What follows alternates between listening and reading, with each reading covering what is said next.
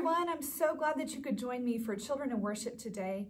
I hope that you're at home with your families, worshiping together, participating in the singing and the signs and listening together and wondering together. Thanks for being here. Today is the third Sunday of Easter. You can see on our church year calendar, we're 3 Sundays into Easter as we celebrate that Jesus is risen. And we'll have another story today about how Jesus appeared to some followers. Boys and girls, welcome to the worship center. This is our special place to be with God. And in this place, we have all the time that we need so we can walk more slowly and talk more quietly, because someone might be talking with God and we wouldn't want to disturb them.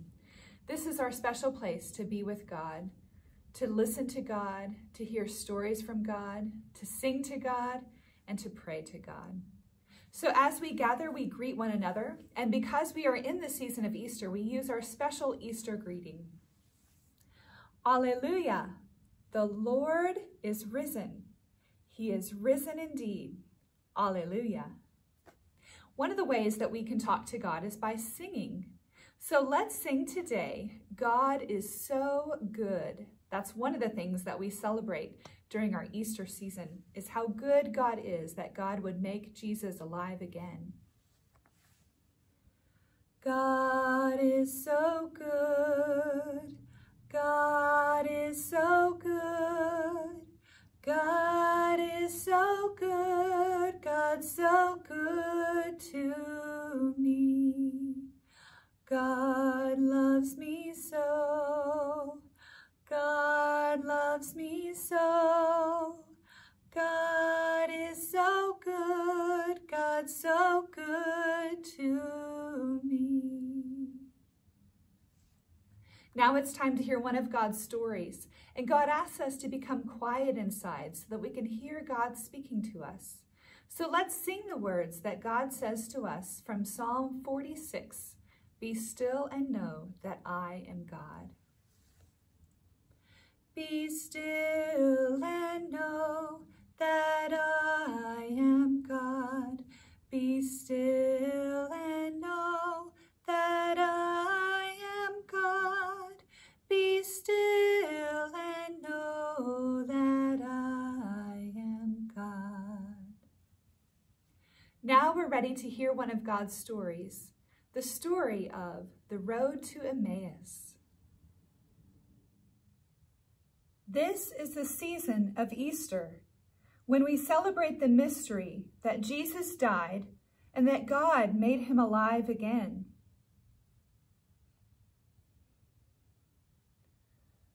This is the road from Jerusalem to Emmaus. 2 of Jesus's friends were going down to Emmaus.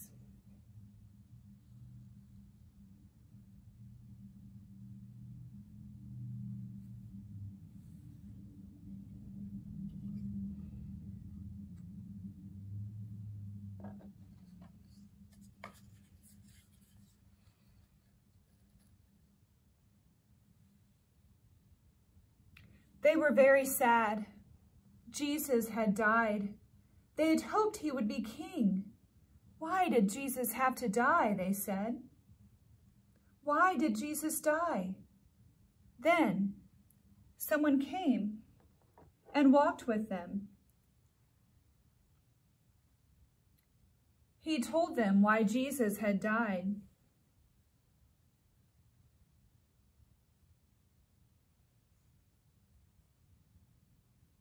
When they came to the house, "Stay with us," they said.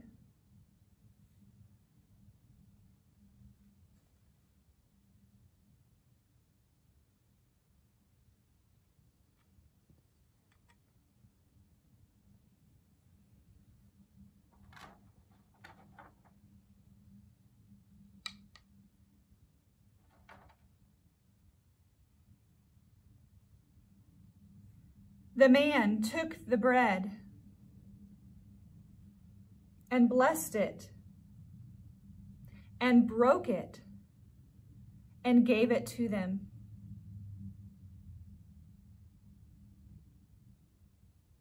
Then They knew who he was. He was Jesus. Jesus was alive. Jesus was risen from the dead. Then Jesus left. They were so happy that Jesus was alive, they couldn't help but go back to Jerusalem and tell the disciples, Jesus is alive. He is risen. The Lord is risen indeed. Let's do some wondering together about the story that we just heard.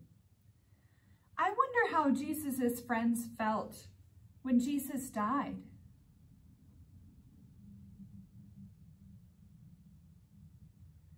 I wonder how they knew that Jesus was alive, or how they knew this person was Jesus.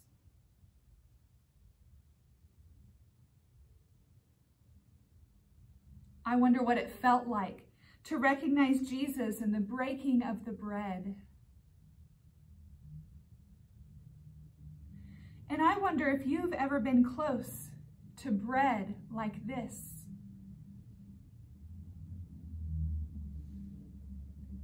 I wonder how it feels to know Jesus is alive. And I wonder what it was like to go and tell others the good news that Jesus is alive.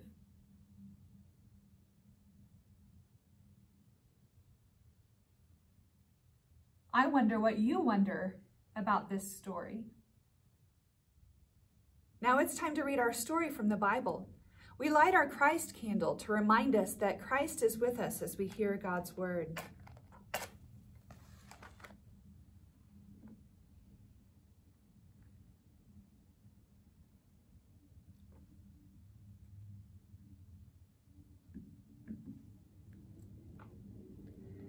The Bible story that we heard today in Children of Worship, in our story, is from the book of Luke, chapter 24. And we're reading from verses 28 to 35. So if you have a Bible in your house, go grab it real quick. You can pause the video and read along with me. As they approached the village to which they were going, Jesus acted as if he were going further. But they urged him strongly, "Stay with us, for it is nearly evening. The day is almost over." So he went in to stay with them. When he was at the table with them, he took bread, gave thanks, broke it, and began to give it to them. Then their eyes were opened and they recognized him, and he disappeared from their sight.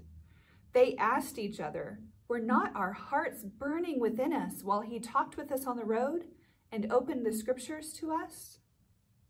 They got up and returned at once to Jerusalem. There they found the 11 and those with them assembled together, and said, "It is true, the Lord has risen and has appeared to Simon." Then the two told what had happened on the way, and how Jesus was recognized by them when he broke the bread. Friends, this is the word of the Lord. Thanks be to God. Now it's time to pray to God. I will start the prayer, and I'll leave some space for you to pray by yourself or with your family. Either way, God hears us. Let us pray. Loving God, we thank you for the people in our lives that you have sent to walk with us in faith. We thank you for those who teach us about your love for us and for the world. We thank you for parents, for grandparents, for brothers and sisters, for teachers, for pastors, for all those in this world who show us what your love means and how you love us so.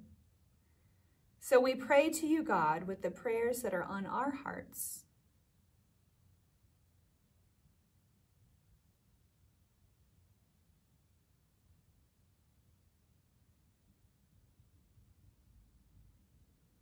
Lord, thank you for your love for us and for all. In Jesus' name we pray. Amen. Now I'm going to change the light. Look, now the light is all in one place, and I'm going to change the light so that it can be in many places, all at the same time.